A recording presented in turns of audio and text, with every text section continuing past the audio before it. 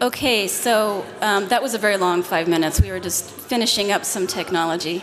But I'd like to ask the facilitator for each table to please come up here, and we're going to ask you to do a very quick sort of 60-second summary of what your table discussed. I would recommend that you bring your sheets of paper with you because this is just on a loop up here, so you won't refer to that. And come on up. Thank you.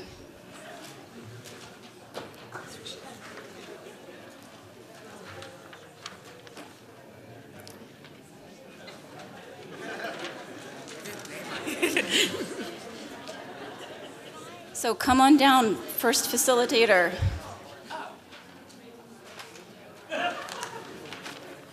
Hello, everyone. It's funny, it's a room full of architects, but nobody drew. Oh, no, so. Okay. Hi. So at my table, we started off with a story. One of our members shared that he recognized riding the bus and that he could anticipate when people of different races were going to get on or off. And so from that, we recognized there was acknowledgement of spatial segregation.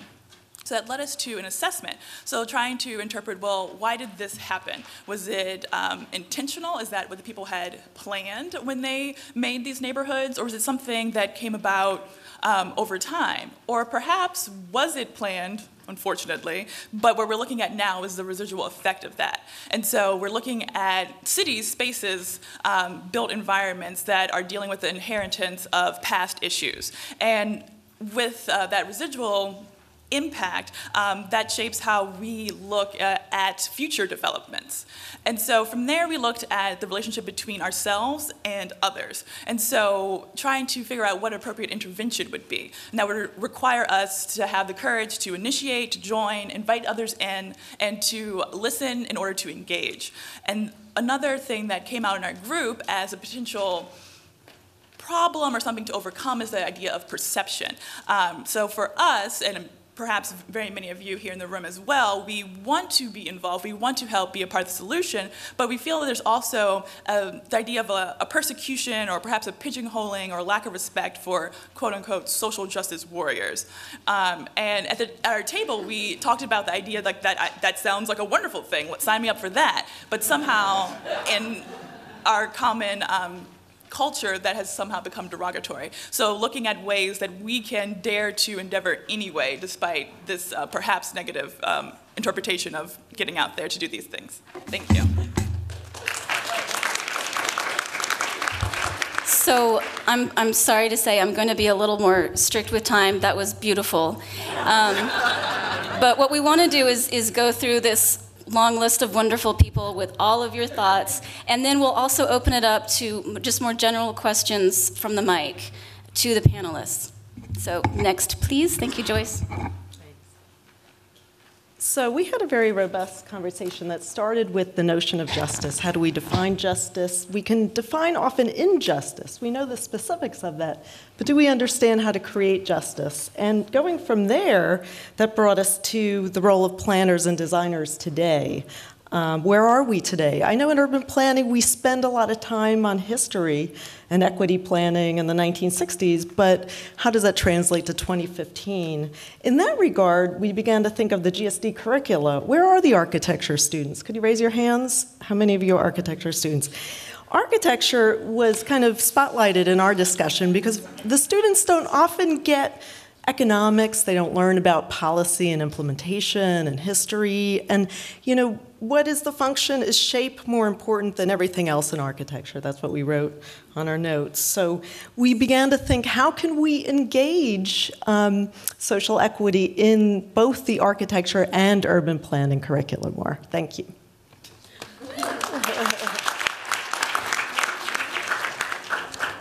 Hi. Yeah, I had a wonderful conversation with people at my group and my table, and I think we kind of began with the importance of changing the narrative, making the narrative more positive, and that led us to how shall we change the space of these conversations? How do we invite more people into these conversations, people from communities perhaps going into communities. Another thing that we were considering is how do we, those people who do have power, as we were describing, whether it be getting funding or being able to get things built or being able to shape the policy, how do we reflect on their own personal reflections, and then how does that, how are we able to give that power to other people or spread that power and resources around? Thanks. Hi. At our table, we ended up talking a lot about the role of designers and planners, but more specifically, the power that they have, and their power as it relates to community empowerment, understanding the power of relationships, not just between the larger stakeholders and organizations, but also between community members, fostering more integration among them. Also, looking generally at relationship building, but also a little bit more fine-grained on community investment, ensuring that people would be able to stay in their community, that they're not moving to opportunities someplace else and then, you know, leaving their old neighborhood behind. And also looking at, looking at my notes. Looking at integration across regions and not just thinking about the city, the main downtown, as a lot of people have been focused on lately, but also looking at what's happening now in the suburbs. And also just really focusing on the power of persuasion that we all have as designers and planners and the role that we can play in changing the perception and also just stimulating the conversation.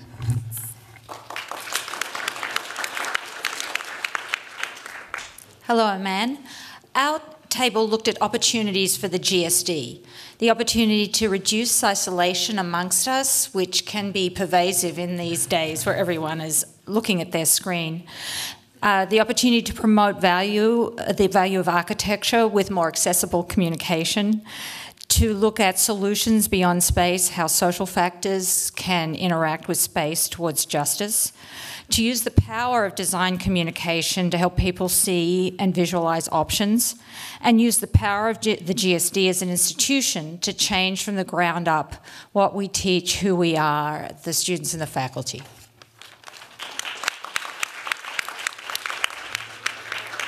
Hi everyone. My table also looked very similarly at the GSD and our experiences here. One of the things we really talked about was being able to recognize our own privilege, not our privilege, just white privilege, black privilege, whatever type of privilege, but also looking at our privilege as Harvard students and faculty and administrators, and what does that mean. We also looked a little bit further at the curriculum here and talking about what parts of the school are talking about issues of social justice and equity, and the conclusion was just the urban planners. There's a lot of criticism of the architects not really caring, and I think it's maybe a little evident of how few of us are here right now. I think a lot of it was also talking about the vernacular of the pedagogy in itself, in which we have to make sure that we are not just sitting in these molds of that we're like the Bauhaus or modernism, that we can actually expand beyond them and really incorporate novel ideas of community engagement and being a little bit more boots on the ground. Thank you.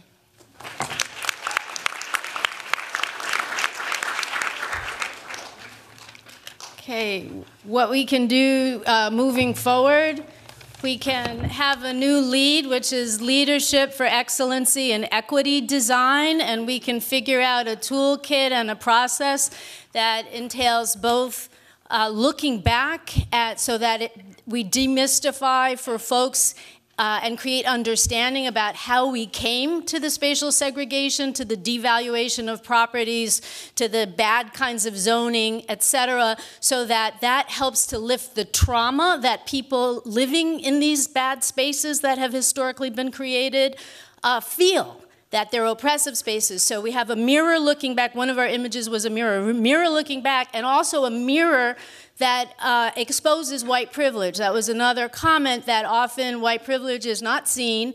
And so one of the roles that designers have is to expose that. And then another image was the clock, that we need more time, right? How do we get these things? This is where we have to leverage power in the process. And that means that what Kimberly did, wearing multiple hats and getting involved in the process earlier on with the funding and the legal aspects, can give us that power.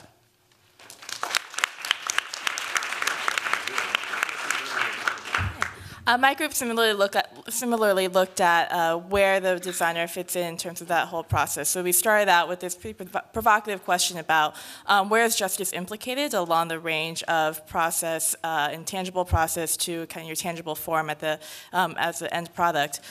So in terms of thinking about the designer's skill set, what does the designer bring, whether that's expertise or is it the facilitation and communication skills, the representation skills, whether is plan view plan view community plan view activities, is that actually empowering the community members you're trying to engage with, or are there other forms of representation that are more just, I guess.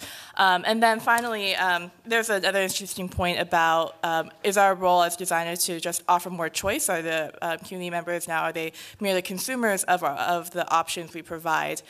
So some of the questions that kind of stuck with me that we were tossing around and ultimately trying to get down more, what is this justice we're looking for and how do we know it? Yeah, thank you. Hi.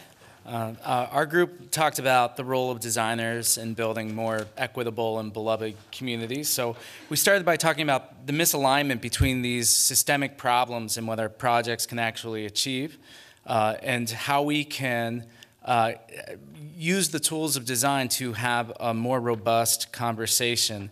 But then we talked a lot about the constraints of that some places are planned to death. Some people feel like that the design process is exclusive in itself. NIMBYism is a constant pervasive problem in our conversations about equity and affordable housing, and that we just aren't leveraging our capacity as designers to really quantify and sell the benefits of building more inclusive communities. But then we also talked a lot about some of the real possibilities, and some of them are linking sustainability and resilience to what we really need in communities, which is a sustained engagement with communities to solve these problems. There's more, but.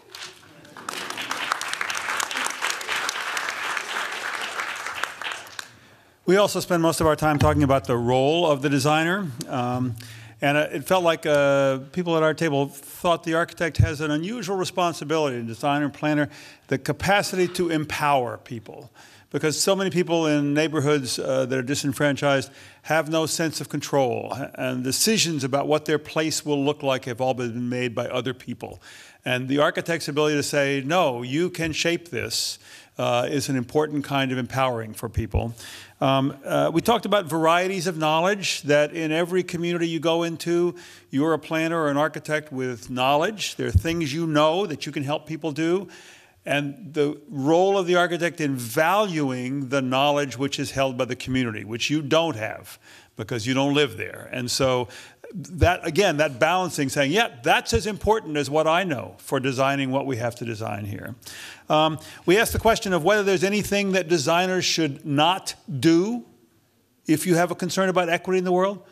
In this age of mass incarceration, should any architect agree to design jails? And we asked the question about the role of race. Michael has asked us to foreground race. So can a white architect or planner work in an African-American neighborhood? Is there any way for that to work constructively? People at our table said it's a matter of authenticity, it's a matter of humility, it's a matter of listening, and finally it's a matter of valuing everything you hear around you and being able to contribute at that point.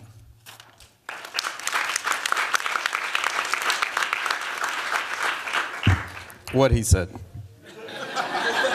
That's the man.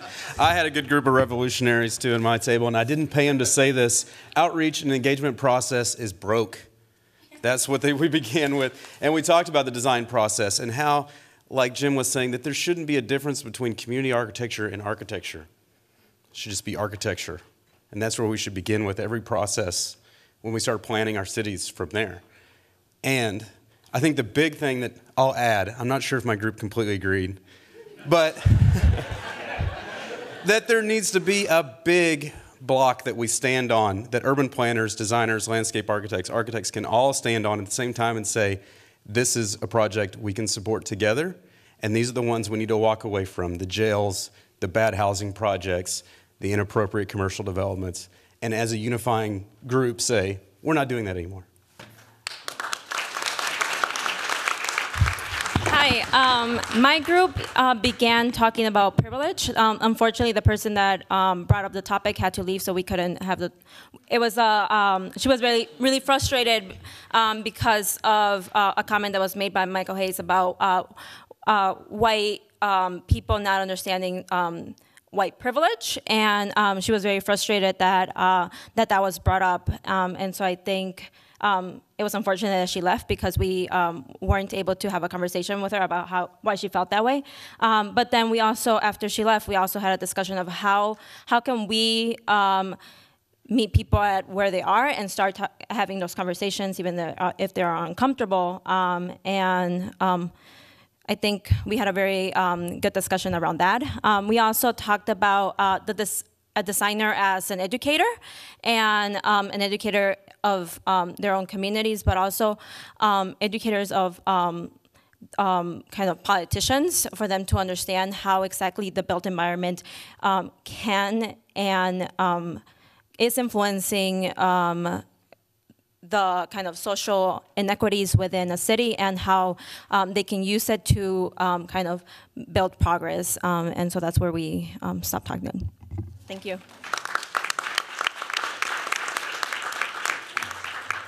We talked a lot about curriculum and pedagogy, and talked about how students in other programs interact with each other and how to foster more of that. We talked about the production of safe space, empathetic frameworks. We talked about environmental justice and social inequity, and how that, I think, relates to the school is one question came up: are we designing for idealized communities when we're practicing sort of in academics? And then I think one of the questions that came up was, or one of the sort of comments was, every studio brief represents a choice, as does the selection of critics. So to think through some of those things as we go about our day.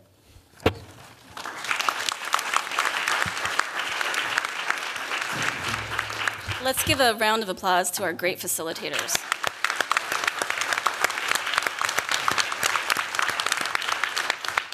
And I also want to say that I really appreciate you bringing up the anecdote about the person who walked out. This was kind of a brave and maybe not an incredibly smart endeavor to do so quickly. We could actually spend an entire weekend having a common language around all of these words: prejudice and racism and bias and and privilege and what it all means. And so please forgive us for not doing that yet, but perhaps that could be a next step to consider here, because obviously it's important. We need everyone at the table.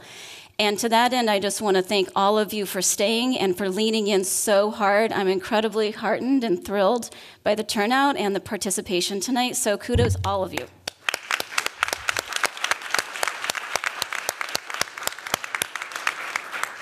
So now I'm going to turn it back over to Michael, and I think we're going to ask for some questions from the audience and also have a wrap-up from the panelists. So I think we'll end soon. Maybe we could have, I think in some ways the facilitators, I hope we're giving voice to other people, to what went on at the tables, but maybe we can take 4 or 5 questions at the mic to the panelists, and then let the panelists respond to the entire group of questions. Let's take 4 questions first, and then the panelists respond to those questions in conclusion. So anyone, yes, you come up please, and is there a couple of others? We can go ahead and line up since we're, go ahead. So quickly, as people that have been involved in design and designing space in your work, who do you find as the most strategic partner? Anyone? This? I think a lot of it is contextual. It kind of depends on what the project is seeking to address. So say if I'm dealing with a project around health equity, then one of the most strategic partners is somebody who's expert in public health. So it kind of depends on what the project's going to address. But then, bar none, the community. I think a lot of times we think of them as like, well, we're doing that for them, right? Not with them. But for me, they should be at the table equal with, because they are experts as well. They know more about what it's like to live and work in that community than I ever will. But rarely have they been empowered to think of that as expertise. So that's always an essential thing, and then the other stuff comes out of the context of the project. I would just also add the client or the person who writes the check, because, you know, things probably wouldn't get built without them. So I would just, you know, sort of obviously echo what Liz just said, but also, you know, help illustrate why what you're doing is important and really sort of show, you know, why it's valuable, so that they'll write that much more of a check for your ideas. And I would just say, in addition to the partnerships, it's also important to be strategic about your audience, so who you're actually targeting. So it's great to have alliances and allies with like-minded people, but could it sometimes have higher impact if you're, you know, creating a forum for policymakers and community residents to directly engage as well? And I'll just conclude by saying, don't forget about yourself as an important partner in this, and making sure that the work you're doing really feeds into your own values. The last thing you want to do is to be working on something that you hate every minute of the day. Now, I can guarantee that each one of you is going to have that experience. But at the same time, make sure that you're able to live out your own values. Mark, is that you? Yeah, that's me. This is a question for Kimberly, but maybe for the whole panel, which is, you went to architecture school, you practiced. Now you're at the Kennedy School because you want to learn about public policy and finance and real estate. Do you imagine an idealized architecture school that does that? Or is it better to sort of find our voice in a profession and then branch out and then focus on those other schools?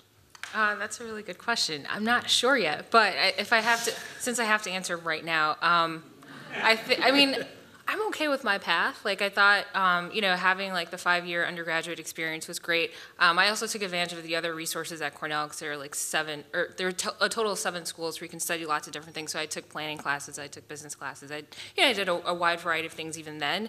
And then I sort of parlayed that into my work experience over the last like 8 or 9 years.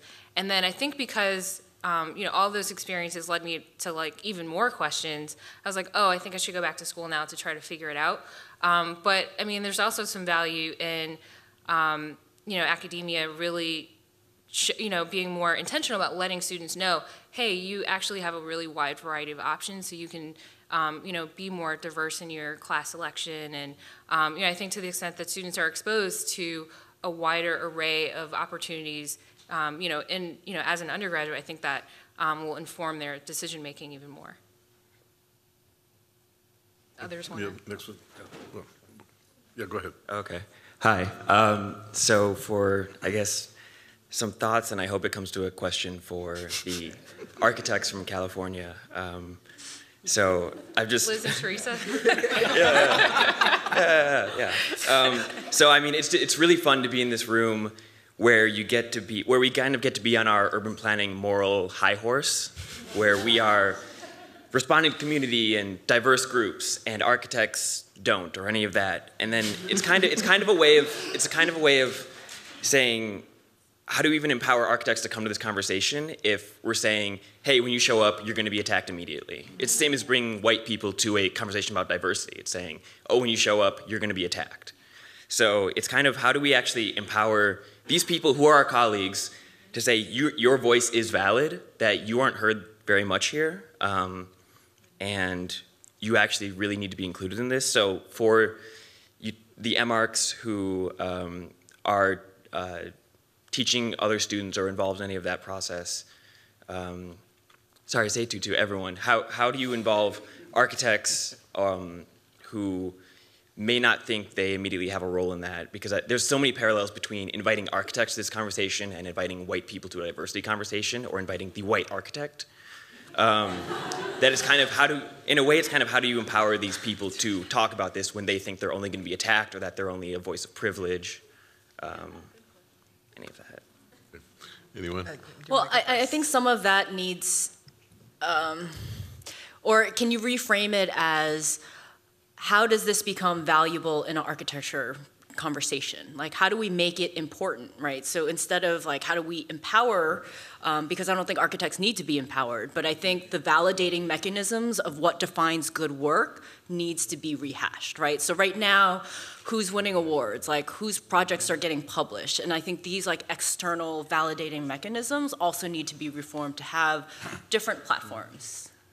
I also think that it's a combination of stuff. I think, one, it's creating a safe space, like that everybody's kind of open to both being critiqued, but we're critiquing ourselves. I mean, Theresa and I are both participating in this article series about design for equity, and we've been commenting that one of the things, and it's been a super critical series, and one of the things that we've done is we critique ourselves first. Like, we're not out there naming names, we critique our own failings and use that as an example of how to talk about like rethinking this work. So I think, bar none, that's one. I think the other thing is offering opportunities for true cross-disciplinary work. Like, one of the things I do in my courses is I hijack it. So like, I don't care which department's giving me the line, but I try and make sure that I have a spread across all disciplines, and I actually make them work in teams with somebody who is not in their discipline, and sort of force them to recognize like, what are the skills that that person's bringing to the table. And it's really interesting because they'll sort of talk about like, well, the planner thinks about it in this way, but actually architecture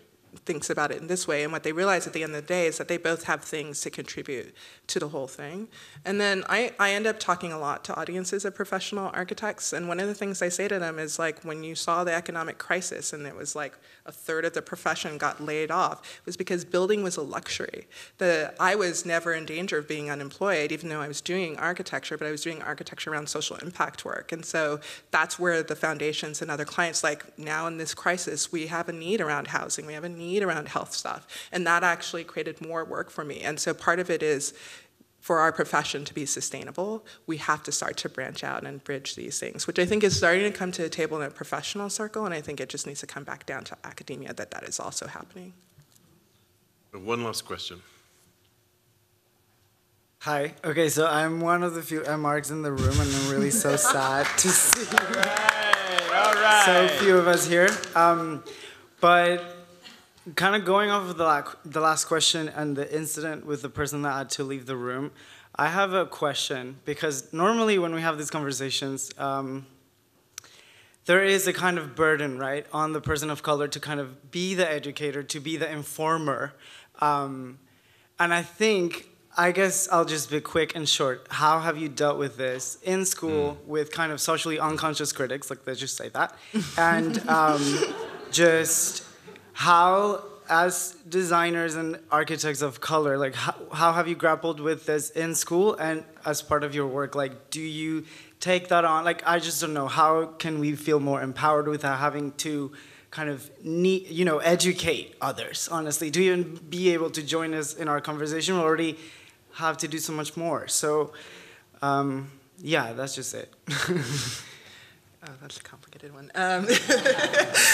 I mean, I guess I have a mentor who's like 65, black woman, does stuff around social impact, and she said to me, on one hand, you have to accept that you have this burden. Like, I would love to be able to tell you you don't, but you do. And like, by you being in this space, you're paving the road for other people to come in after you. And so I think to a certain degree, I sort of accept that is what I have to do, but I take it on this idea of, instead of me preaching to you about like, this is what I've gone through, how do I use that to create a conversation where we can both talk about what it's like? Because I'm sure there's also things from your end that you feel. You may feel the burden of the fact that you are not a person of color, right? And like, how do we actually talk about that? And I think that I also try and make sure that all the work that I do is based in like some serious rigor. and high design talent. Like, I'm constantly submitting for awards and other things because I want it to be not that this is a social project, I want it to be that this is a good project and a beautiful project. And I think that's one of the things that we need to do to push this out of that realm of the feel-good stuff. Like, it actually is really good. It can create really great outcomes that actually are what we want to get to. And I think that's related to the earlier comment about, like, how do you push this to the next level? It's being like, it's just as rigorous as everything else. So, you know, you can't critique about the social element of it because you have to value the other things that it's bringing. Yeah, I think that's dead on. I think, you know, honestly, my time at the GSD was really hard. You know, it's 4 long years of just like fighting against like, this is what my heart believes, and then push back of like, well, why is that important? There are all these other things that you also need to demonstrate. And I think one of the most valuable things, and actually the time at the GSD was so important because I wouldn't be where I am without it, was it forced, because it was a different voice, it forced me to really articulate it, but in this, using the same tools, using the same jargon, so being able to like be as rigorous, as theoretically driven and high quality, and then once you put that out there, I mean, there's really no other way to, how do you invalidate something like that? Yeah, I think the best part for me was Michael sat on my thesis review, which was looking at apartheid spaces in South Africa, and I didn't, I'm an MArch, but I did not produce a building, which is already a big thing. And, but I had like 10 or 15 boards, the majority of which were actually breaking down the issues and the theory across sociology and economics before I got to the design. And Michael said, this is one of the best thought out theses that I've seen in a really long time. And for me, that was hugely validating because I was taking a risk dealing with something that was all about race and space. And I was fully prepared for the jury to just slay me. And it was actually one of the best reviews I've ever had here at the GSD. Zero, you're going to have the last one. One last question. No, I'm so sorry. You said 4 or 5, so I was just waiting till the space cleared. Yeah, and this is maybe a slightly more personal question. I guess I wanted to bring it back to that image. I mean, part of why we're here tonight is because this year, you know, because of what happened in Ferguson and Staten Island and Charleston and Cleveland, I mean, it's been an unusual year, not in that, you know, black men were being killed regularly, but just by how public and how brazen it was. Right. And I think at the GSC, we've all sort of been struggling with how, like, so how do we react, you know, how do we react as designers, as people, as citizens?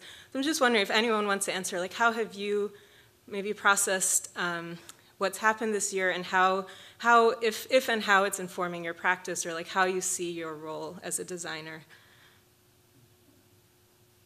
You know, kind of what you all described, I'm even going to go back to that last question as well too and kind of tie these in together. I mean, listening to Liz and Theresa, what they were describing is what a lot of folks call the black tax.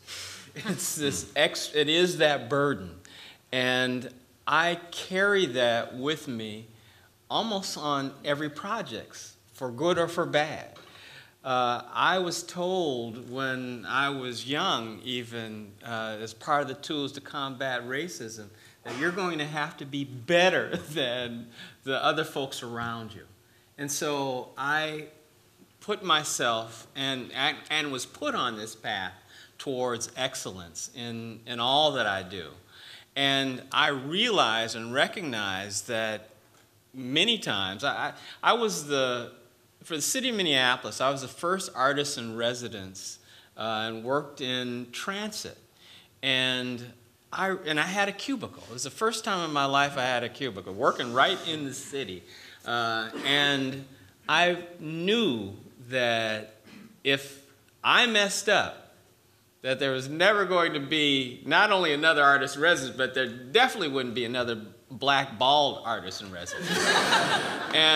But that's part of that burden and part of that black tax that you take with you, that I carry with me. Now, also in answer to the question about always teaching,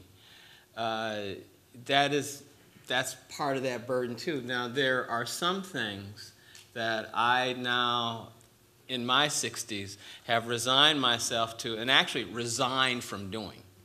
I know and have recognized, and here I am teaching, I know and have recognized that racism isn't really my problem. It affects me and affects me badly. And part of my black tax is also walking out in the street as a bald black man and knowing, and you know, I could tell you story after story after story of being stopped by the police. And wherever I am. I mean, so that's part of that burden as well, too. But I recognize that racism isn't my problem. I mean, there are black folks who discriminate, but in terms of structural racism, there's no way that we can practice it the way that this power system that we're in and this power dynamic that we're in can work on. Anyway, that the burden that I place on folks, and I place this on white people.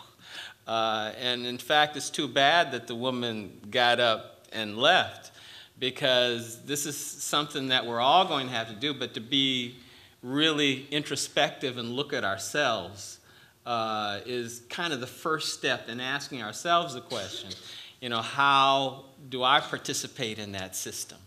And then working on ways to work around it. But that burden is not my burden. It affects me, but it is not my burden. And that's one thing that I've resigned from doing. And I'm kind of contradicting myself because I'm doing it now. But at the same time, I mean, we're all going to have to do that and really do that seriously. Getting back to what Michael said initially, I mean, this is a hard conversation, and it's multi-layered, and it's taken 500 years of domination and control to build up to this point here. And it's going to take a long time before it disappears as well, too. I would just add, to try to tie the last two questions together a little bit as well, I would say that you have to really have the courage to have uncomfortable conversations. The thesis project that I did 9 years ago now, yeah, that was sort of atypical for Cornell. Like who cares about issues in Detroit, especially social issues, and how do you address that with design? And so, yeah, it was pretty uncomfortable. I had some pretty awkward reviews. And I graduated, but you know, it was just like, it was a real struggle, and I think you know, you kind of continue you know, doing that. You just kind of keep going back to you know, doing what you think is the right thing, even if it is uncomfortable. You know, that happened when I was working for HOK in New York. I actually started HOK Impact, which is their like corporate social responsibility program, because there's no, you know, there wasn't like an organized way of like mobilizing like all these dollars that were like kind of being spent on random like marketing things that you know, you could sort of funnel towards like community projects, but they were like spending on other things. So I was like, well, let's be more strategic about that. But it was sort of uncomfortable having that conversation, telling like, you know, these like really important people how to spend their money, but that worked out, so that was good. And then here at the Kennedy School, after everything with, you know, with Ferguson and Staten Island happened, I actually have two. So I'm in the mid-career program, so everyone has sort of done something before, and two of my classmates are NYPD officers, and so that was a really uncomfortable conversation. But we had you know, a real talk about like what was happening. And you know, I think it's just, and actually one more story about my experience just last semester. I remember a white male classmate of mine said when people were looting in Ferguson, he was like, "Why are you guys looting?" And I was like, "You guys, like what? Like I'm like here at the Kennedy School. What are you talking about?"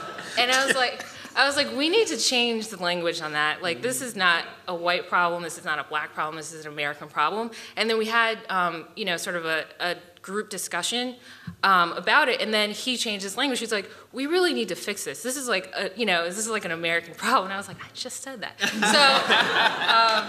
So it's just about continuing to have these really awkward conversations and just kind of sticking with it. You know, I would say, in terms of like what your personal role is, I think what's coming across on the panel is that our professional work is intensely personal. I know for me, the thing that I'm trying to challenge myself with is how do you really become a meaningful ally to different causes? And for me, whether that means, you know, showing up. So a little over a month ago in Skid Row, another, you know, unarmed black male was shot by LAPD. And it was important to show up. You know, I know, like, I was probably the only designer out there holding a sign, and I think that's an important role. And I think as an ally, really thinking about what it means to show up with the resources and really trying to be strategic about how you can be most impactful. You know, I think it's one thing to be compassionate or, you know, to read the article or to share something and disseminate information. Then I think there's something else about how do we authentically leverage so that we're really effectively supporting these other causes. Yeah, I mean, I would echo a lot of what has been said. I think we have an ability to create a safe space for these conversations to be held. And I think I've sort of taken that on as a mandate to try and figure out ways that I can do that in my work and my world and the places that I intersect. And that also, as part of creating that safe space, as I said, being vulnerable and modeling like a way to have that conversation, because I think that's part of what it takes to build a safe space. And then sort of as Theresa said, like showing up in these places where these conversations are starting to happen. You know, last month I found myself at this forum that was about community development and health equity, and there weren't very many designers in the room. And so to be able to say, I'm here and I want to figure out how to help in this situation. Or there was a meeting last week that was about the city of Oakland's looking at creating a Department of Equity or having somebody who's around that. And I am starting to see those things, and so I think it's about making sure you go and participate in those conversations. People are reacting to what has been happening and they're trying to figure out how to help. So make sure that you're there as part of those conversations, adding both what you can bring from a professional standpoint, and even if you're a student, you have knowledge, bring that to the table, but also what you can bring from a personal standpoint, because that is also knowledge and that is also expertise.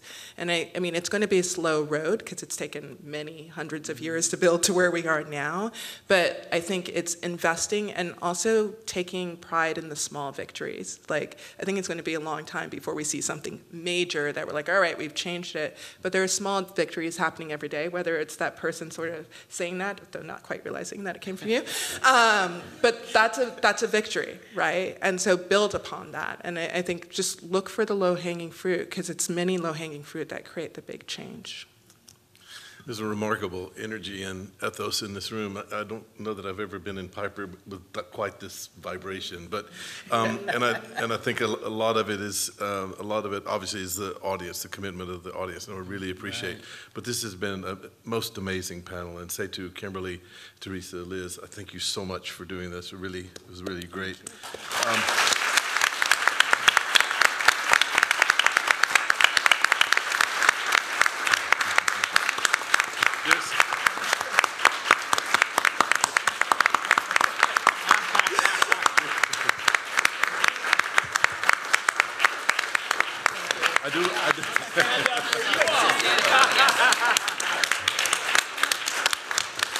I do want to say just one more thing. There are a lot of people involved in making this work, but I personally want to thank Jamie, who made this so easy and so.